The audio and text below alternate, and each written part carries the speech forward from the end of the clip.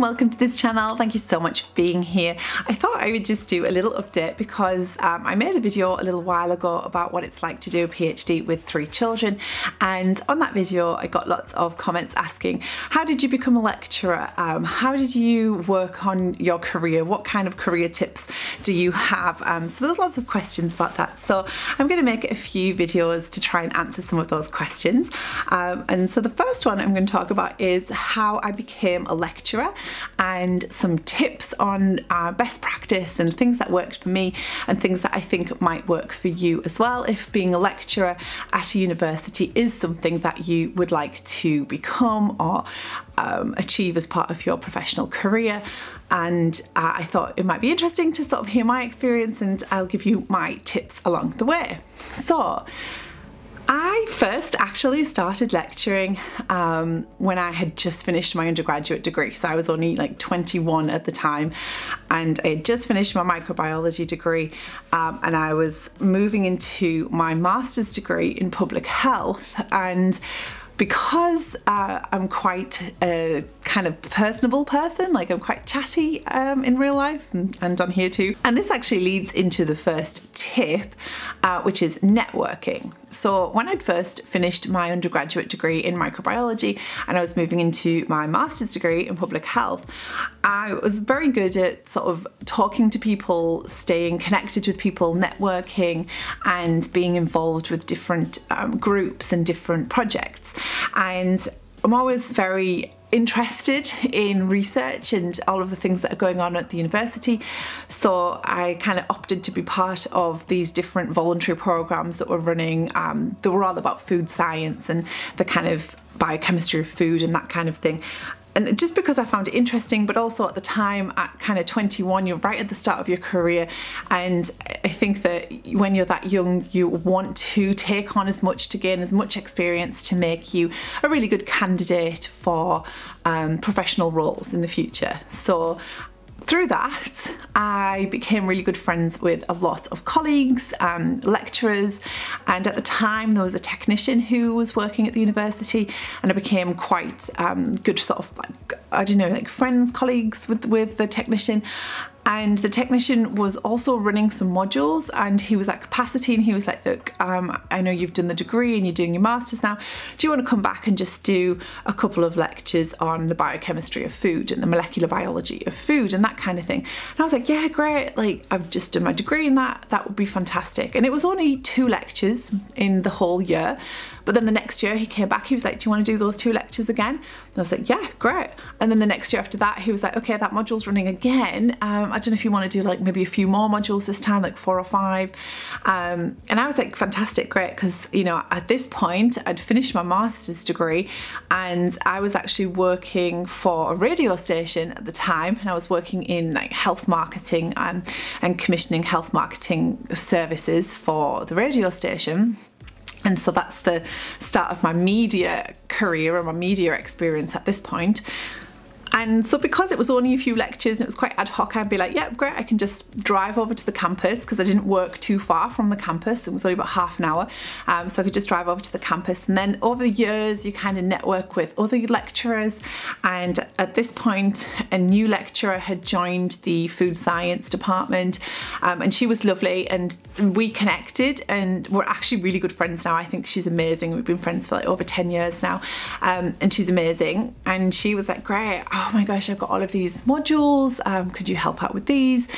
And I took on some more modules, and then a couple of years later I moved down south for another profession. So at this point I was head of department for a public health commissioning team, and I still continued with the lecturing because it was something I identified in my professional development review that I wanted to continue contributing to academic practice. So as a practitioner in the field, I went into the university and I still did the biochemistry of food, but then I also started bringing in some of my specialist expertise from things like the commissioning side of things and the designing contracts for health services, because commissioning at that time was quite new, and the way the structure in the UK was at the time, it was shifting more into this kind of like commissioning procurement type approach, and it wasn't just sat within the finance department, it was sort of filtering out into the wider departments.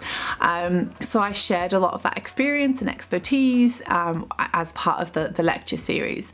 And then as you network, and again, more people hear about your expertise and think, actually, you know, at this point, there was colleagues who were running things in a different school, in a different department, but who wanted me to talk about my media experience. So designing marketing campaigns for health programs and designing different things that I'd done at the radio station and then continued to do in my current role as head of department. So at this point, as my expertise diversified, my colleagues within my network were like, actually, could you come and do one on that you're just working on in your day job? Could you come and tell our students about that? So as it turned out, after I left my master's degree at like 22, 23 and went into the professional world and was kind of like just doing my thing professionally, I was always like keeping in touch with my colleagues and still networking. And then even in professional life, you meet new people, and when you sort of tell them, oh yeah, I'm a guest lecturer at this university and I'm an honorary lecturer at this other university, and these kinds of things open other doors. So again, another tip as well as networking, I would say, is be clear about what it is that you want, because if you tell people what you want, you just don't know who has the opportunities to sort of facilitate that or support you in that journey. So being quite open and sort of saying, actually, you know, I love my profession, but I would also really like to learn more academically or be more involved in research or whatever it is. If you kind of put that out there within your networks, opportunities will arise, because the nature of like healthcare in England and also internationally is that there is often lots of funding opportunities. There is often lots of ways that you can work with other colleagues and partners. So you'll have like international pots of funding that you can apply for through research grants, or there will be sort of national approaches to research funding. And again, my big tip is to collaborate and to network and to sort of ask people if they want to be involved and contribute specialist expertise, and try and learn as much as you can from them. I would say that's probably my third tip.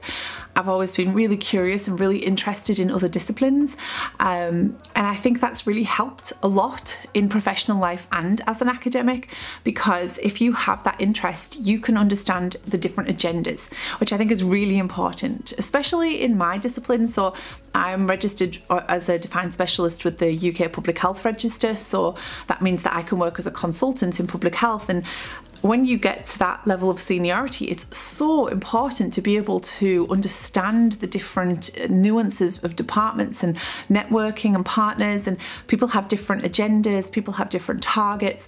So if you can understand that, and if you've got a good understanding of all the different disciplines, then you can strategically facilitate a way to meet your goal that suits everybody who's part of that group. So learning about other disciplines, learning about other areas, I can't recommend that enough. Never think, that's not my area, I don't need to know that, because you will be so surprised. Like, I'm in my 30s now, and things that I learned just for fun, I had no idea would be so helpful in my professional and academic journey.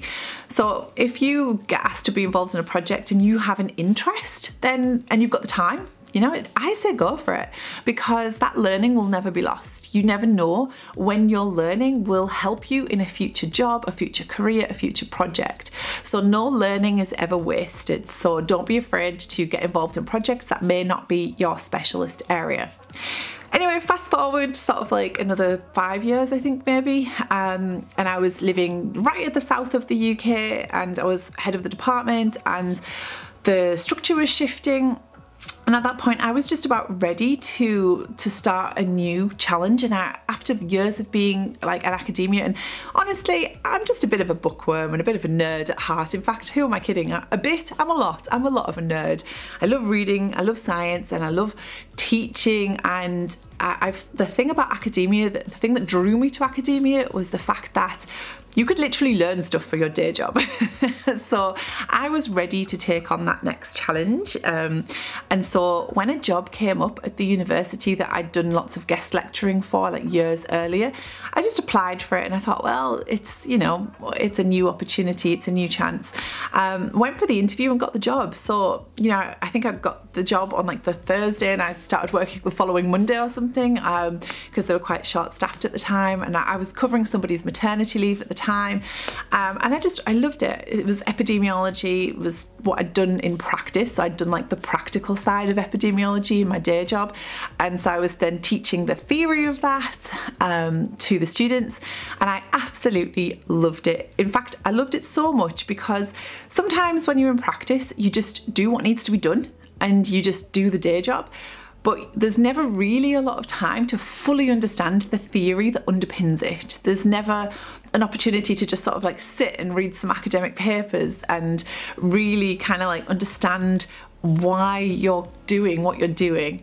So to have that opportunity was just amazing for me. I loved it. I couldn't stop learning, I couldn't stop reading. I also got given a whole new set of subjects to work on, which were not really my forte at the time, which was all like research methods and statistics and things like that. And at first I was like, oh, I am not looking forward to this. I mean, we're talking like 8 years ago now. But once you get into it, and again, just to reiterate that point that no learning is ever wasted, those critical skills and those research method skills are so useful. They are beyond useful. I use them for my PhD. I use them when I'm writing for academic publication. I use them when I'm reading journal articles and I want to know, is this reliable? Can I trust this paper? And I have to say they've never been more useful than the pandemic. So trying to navigate reliable information and the misinformation through the coronavirus pandemic. Having those critical skills is so important, because you can look at a paper and you can say, okay, well, you're claiming this, but your methodology is really weak and you haven't really done X, Y, and Z. So therefore, these really crazy claims that you're making don't really add up. So we can discard this paper as low methodological quality, and so we don't need to worry about that for now. So that kind of approach to critical thinking and critical theory has been so valuable in my career and personal life and professional life to date. So again, no learning is ever wasted. Don't be afraid to take on new disciplines, and don't be afraid to get involved in new projects that aren't necessarily your specialist area.